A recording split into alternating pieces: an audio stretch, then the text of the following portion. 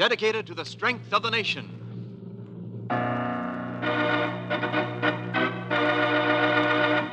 Proudly we hail.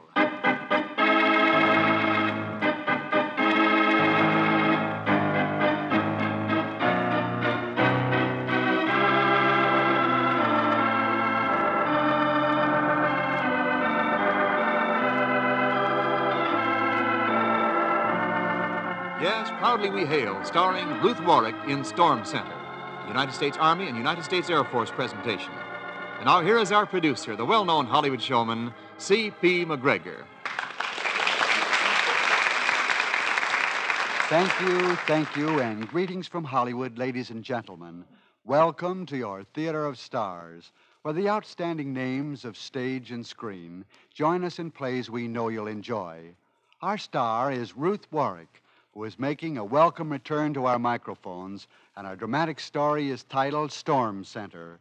We'll have the curtain for Act One in just a moment, but first, here's your announcer with this message of importance.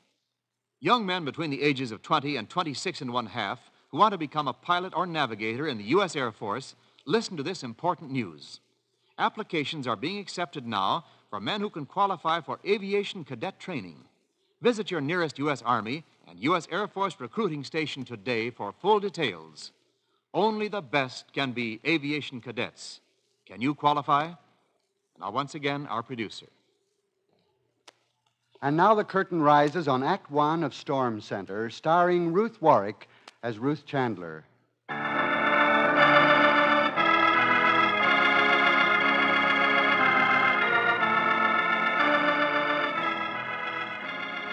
The seacoast town stood in the direct path of the summer storms, which formed in the tropics to gyrate northward with thundering velocity and tremendous power.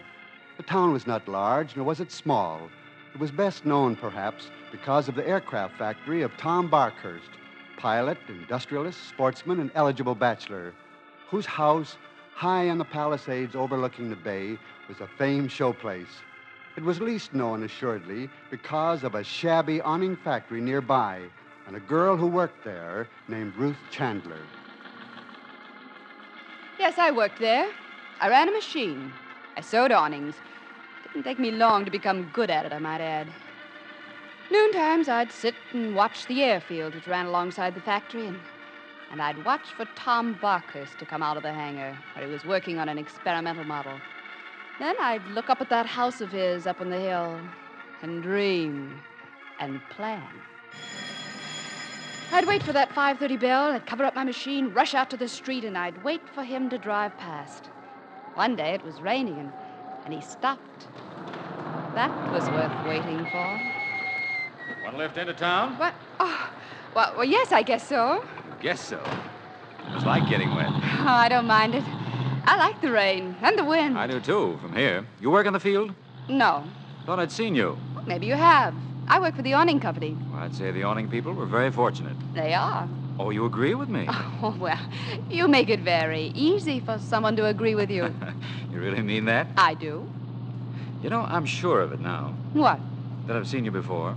You want to know why? Why? Because for a long time now, I've been intending to call you up and see if you wouldn't go out with me. Oh, you have? Sure. Well, how about it? This will be fine right here. What's that? I said you can let me out here. But you... Right here, please. Thank you very much. Are you sure this is as far as you're going? Positive? You see, I'm a girl who likes the wind, the rain, and, gentlemen.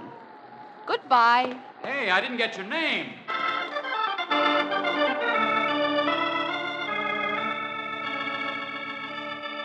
Well, I had to put him in his place. As he drove off, I was thinking if he had known that I'd waited on that street corner every day for 3 months for him to stop. Well, he did seem interested, however. I walked on down toward the waterfront, and I wanted to see an old friend of mine, Reverend John Bateman, at the mission. Well, Ruth, come in, come in. Hello, John. Well, Ruth, my dear. But where have you been? I've not seen you in church. Oh, I've been terribly busy. I know, but that doesn't excuse you. Well, aren't you glad I've at least come to report? It's about time, one might say. I have more than a passing interest in you, my child. having once fed and clothed you. Oh, that seems so long ago. Doesn't it now? Well, John, first of all, I have a new job. Good, good. In the factory, but it pays very well. Well, that's all right. By the way, Ruth, Yes? any young men these days that I should hear about? Oh, not over a couple of hundred. Only 200. Yes, I'm slipping, John. Oh, by the way, guess who picked me up today and brought me into town? Who, child? None other than Tom Barker's. Well, I've known Tom ever since he was a youngster. You have? Really? Why, sure. He comes over most every week, even now, to let me slap his ears down in a game of chess. Well, you know, he's the handsomest man. I'll be sure to tell him you said that. Don't you dare forget.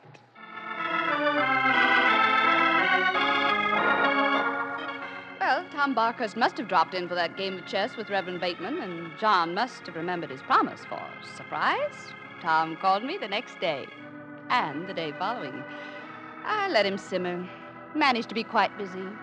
But then when he planned a party in my honor at the house I'd always been so crazy about, well, how could I refuse? I found myself quite near him, talking to him, and very comfortable there. Enjoying yourself? Oh, yes. I had such a time getting you to go out with me. I want to be sure you enjoy yourself. Oh, you're being very considerate. Hope you don't think I was inconsiderate that day in the car. What? Oh, I've forgotten all about it. Good, good. Down the mission today, Reverend Bateman was talking to me about you. Oh, he was? He thinks you're quite a fabulous individual. Oh, I like John, although I don't entirely agree with him. Oh, what do you mean? I mean John's outlook. Too abstract. Perhaps. But let's not spend all evening talking about John. Let's talk about you. Allow me to say that you look absolutely heavenly in your gown. Why, thank you. It's so noisy in here. Let's go outside a moment. Why not?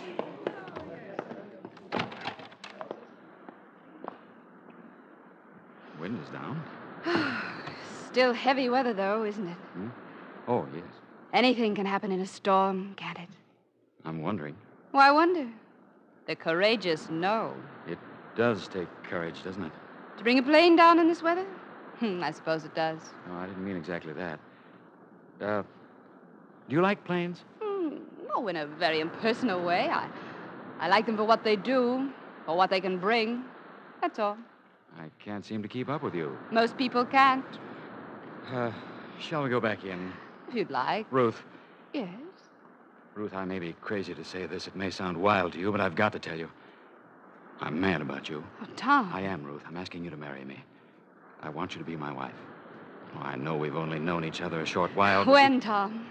Darling, you're saying yes. I said when. Tonight, right now. Yes. Yes, we'll have John marry us.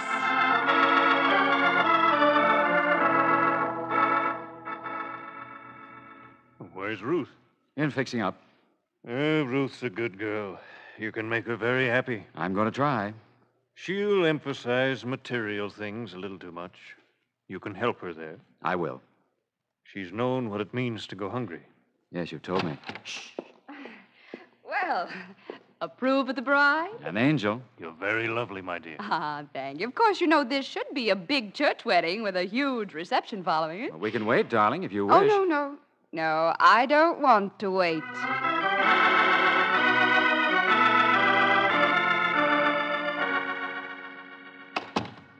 Well, Mrs. Barkhurst, over the threshold and into your new home. My new home. Oh, I guess I can really believe it now. Do you approve? Do I approve? I think I told you how I worshipped this house from the first time I ever saw it. I used to dream of it. I used to dream of it as a huge castle. Well, my darling, it turned out to be your castle, after all. Yes. Not that I really ever thought it could. Look, we can see the airfield from here. Yes. You know, I'm unveiling our experimental model soon. Oh? And I'm going to give you the honor of naming her. Oh, thank you. I was thinking about it tonight. Oh, I have 1,000 wonderful ideas for her. She's going to be superb. Tom, let's just talk of us tonight, shall we? Just us. Well, of course, I'm sorry, darling. You know, I used to think that I wanted this house more than anything in the world. But that isn't true. I want you, Tom. I want to know that you're mine. Tell me, Tom. Tell me.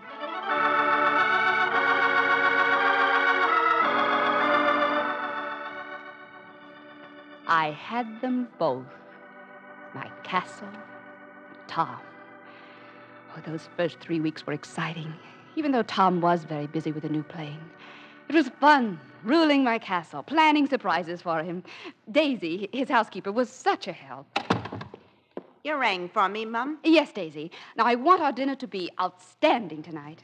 Yes, Mum. Now, tell me, what does Mr. Barker's like more than anything else? Well, Mum, Mr. Barkhurst just loves a certain dish, a concoction of his own. Well? Spare ribs, broiled, and then served with a grape jelly sauce. Oh, how horrible. He thinks it's divine. Well, all right, Daisy. That's what we'll have then. But fix something different for you and me before Mr. Barkhurst comes home.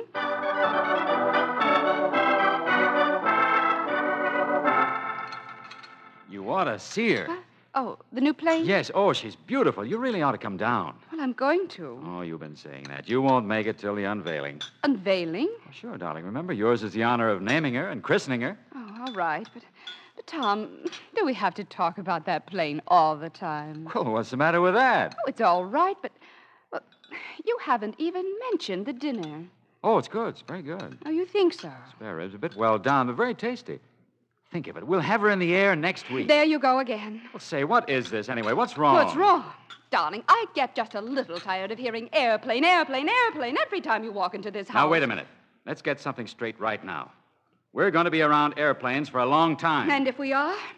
Tom, I believe you actually think more of that plane than you do of me. Ruth. You must. That's all you ever speak of. You seem to have forgotten me and my feelings completely. You've changed. I don't even know. Now, darling, please, I guess I have been pretty well wrapped up in that ship. Wrapped up? You've been involved. I'll tell you what, though. Next Tuesday is our first month's anniversary. Let's make a day of it, a big day together. Oh, Tom, why do I talk like I do? What do you say? A date? A date? Oh, and I love you very much. Sometimes I could kick myself for even raising my voice at Tom, but I guess that's part of married life. Just think, married, almost a month. Oh, what would Tom surprise me with? On Monday night, he came home almost as excited as I was. Well, darling, you all set for tomorrow? That's our day. It certainly is. What are we going to do? What are we going to do? Are you kidding? No, I'm not kidding. Oh, say, I guess I didn't tell you. We're unveiling the plane tomorrow, overnight decision. We're what? Oh, but Tom, our anniversary. I'm afraid that'll have to wait, Ruth. We've made all the plans, invited in newspapers and magazines. But Tom, why didn't you tell me? Oh, honey, I guess I just got wrapped up and, well, I didn't know myself until yesterday. Well, you understand, don't you? Yes, Tom. I think I understand everything.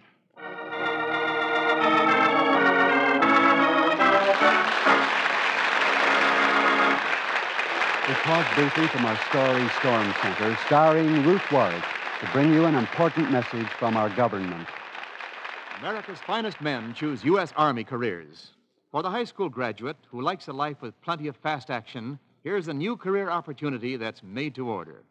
Starting at once, qualified young men without prior service may enlist directly for the infantry, field artillery, armored cavalry, Corps of Engineers, or the anti-aircraft artillery. That's right, no previous military experience required for membership in one of these fine branches of Army service. Choose any one of the 5, and you've chosen the best in lifetime opportunity. The regular Army offers the alert, intelligent young man a new and effective means of getting to the top rapidly. And not only is advancement regular, steadier in the peacetime Army, but new career guidance gives each soldier a boost up the ladder. Lifetime security is yours, too, giving you real assurance financially, now and for the future. Don't let this career opportunity slip by. Check with your nearest U.S. Army and U.S. Air Force recruiting station now. Remember, America's finest men choose U.S. Army careers. Be one of these successful young men yourself.